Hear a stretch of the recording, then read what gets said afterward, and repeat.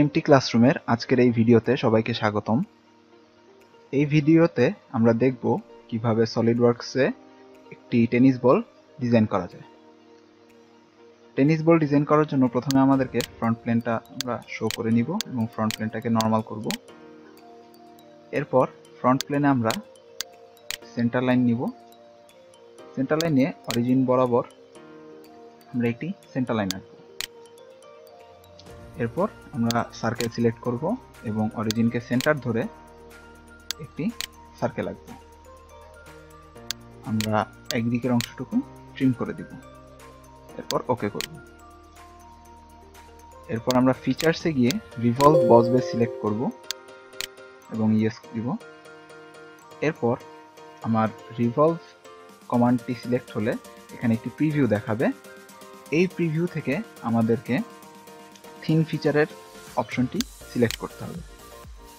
Select করার পর এখন আমার প্রিভিউ দেখাচ্ছে না, এজন্য আমাকে এই ওয়ান ডিরেকশন লেখাটির পাশে এই অপশনটিতে ক্লিক করতে হবে।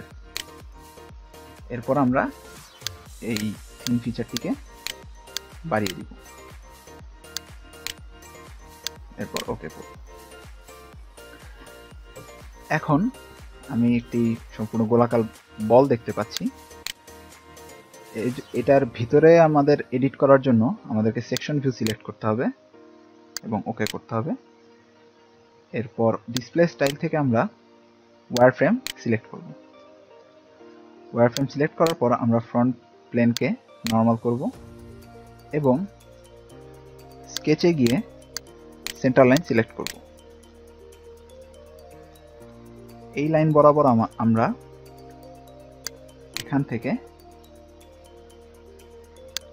এই পর্যন্ত একটি সেন্টার লাইন আঁকব।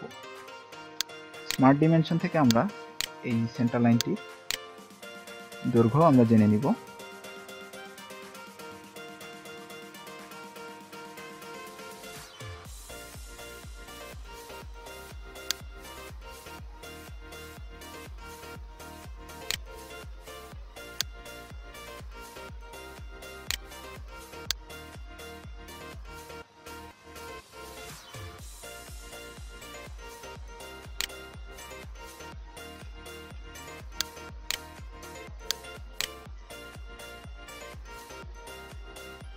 .23 দৈর্ঘ্যের এই লাইনটি আমরা মনে রাখবো, এই দৈর্ঘ্যটি।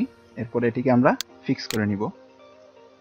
ফিক্স করে নেওয়ার পর আমরা ফ্রন্ট প্লেনটাকে হাইড করব এবং রাইট প্লেনটাকে শো করব। রাইট প্লেনটাকে নরমাল করে নিলে আমরা এরকম দেখতে পারবো। এরপর আমরা এখানে সেন্টার লাইন সিলেক্ট করব এবং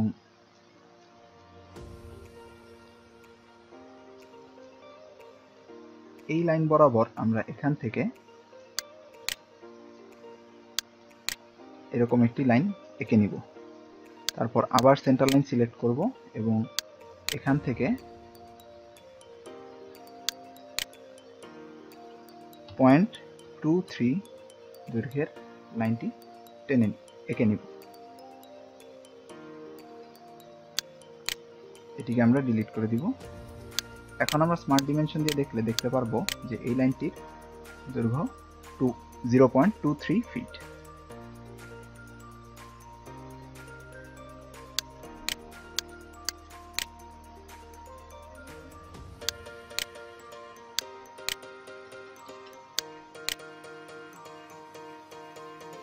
এরপর এটিকে আমরা আবার ফিক্স করে নিব। এরপর আমরা রাইট প্লেনটাকে হাইড করব এবং টপ প্লেনটা সিলেক্ট করে শো করব। টপ প্লেনটাকে আমরা আবার নরমাল করে নিব।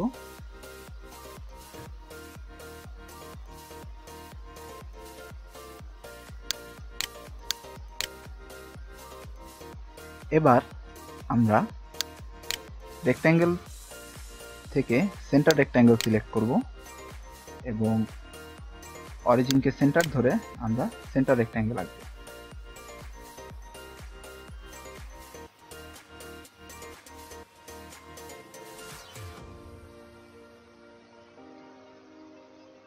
এখানে আমার একটা জিনিস খেয়াল রাখতে হবে, এই সেন্টার রেক্ট্যাঙ্গেলের আমার দৈর্ঘ্য এবং প্রস্থ দুটি যাতে আগের দুটি আমরা যে লাইন এঁকেছিলাম সেই দুইটা সমান হয়, অর্থাৎ 0.23।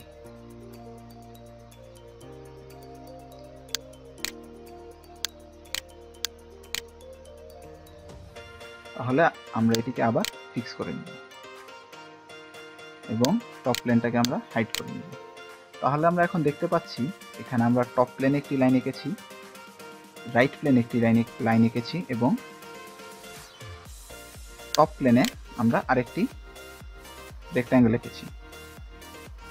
তাহলে আমাদের এই ফ্রন্ট প্লেনের লাইন, রাইট প্লেনের লাইন এবং টপ প্লেনের এই রেক্ট্যাঙ্গেল, এই তিনটি জিনিস দিয়ে আমাকে একটি পাথ ডিফাইন করতে হবে।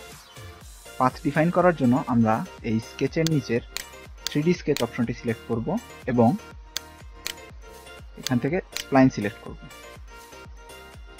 এরপর আমরা এই রেক্ট্যাঙ্গেলের এই কোণা থেকে শুরু করব এবং একটা একটা করে লাইন সিলেক্ট করতে থাকব।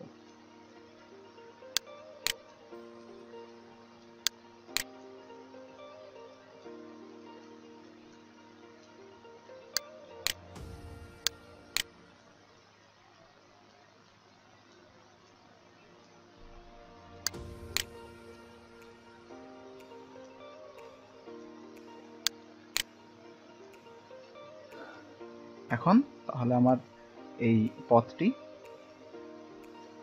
আঁকা শেষ, এটিকে আমরা ফিক্স করে নিব।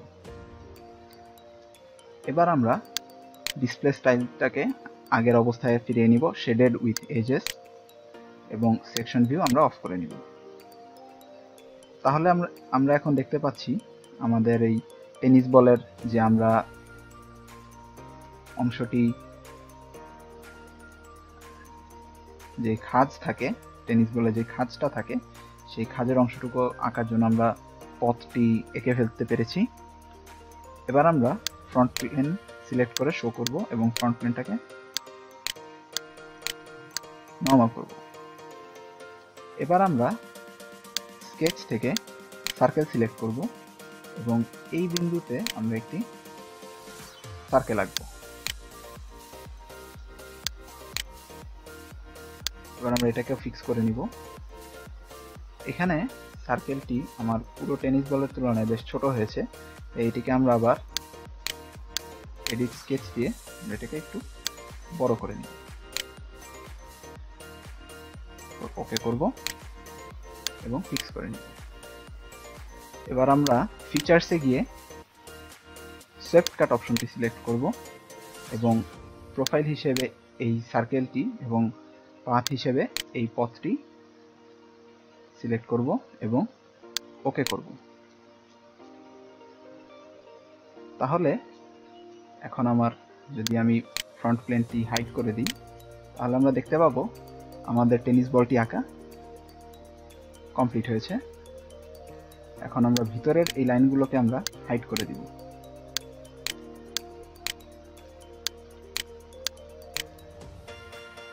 তাহলে আমরা এখন আমাদের টেনিস বলটি দেখতে পাচ্ছি। এবার আমরা এটাকে অ্যাপিয়ারেন্স থেকে আমরা এটার রং সিলেক্ট করব। রং সিলেক্ট করার জন্য আমরা অ্যাপিয়ারেন্স থেকে ফ্যাব্রিক সিলেক্ট করব। ফ্যাব্রিক থেকে এখানে আমরা কার্পেট সিলেক্ট করব এবং এটি সিলেক্ট করব। এরপর ওকে করে দেব। এরপর আমরা এই সারফেসটি সিলেক্ট করব এবং অ্যাপিয়ারেন্স থেকে আমরা ফেস সিলেক্ট করব।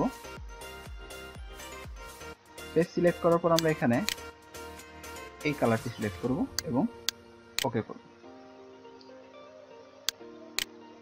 এখানে কোনো ক্ষেত্রে দ্বিতীয় সারফেসটি সিলেক্ট করার পর এটি শো নাও করতে পারে, সেক্ষেত্রে আমরা বডি সিলেক্ট করে এটার কাজ করতে পারবো। সেক্ষেত্রে এটাকে আমার প্রথমে ফ্যাব্রিক সিলেক্ট করে কার্পেটে যেতে হবে এবং এটাকে কার্পেট কালার 3 অর্থাৎ এই মেরুন কালারের রংটি সিলেক্ট করলাম এবং এই দ্বিতীয় সারফেসটিকে আমরা অ্যাপিয়ারেন্স থেকে ফেস সিলেক্ট করে এটার জন্য ভিন্ন একটি কালার সিলেক্ট করলাম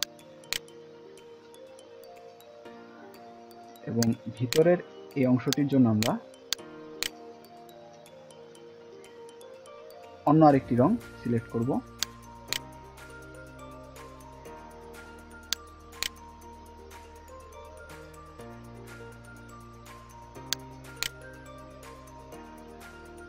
এরপর আমরা এটাকে ওকে করব। তাহলে এখন আমরা দেখতে পাচ্ছি আমাদের এই টেনিস বলটি আঁকা কমপ্লিট হয়েছে। এভাবেই আমরা সলিডওয়ার্কস 2016-এ একটি টেনিস বল আঁকতে পারি। সবাইকে ভিডিওটি দেখার জন্য অসংখ্য ধন্যবাদ।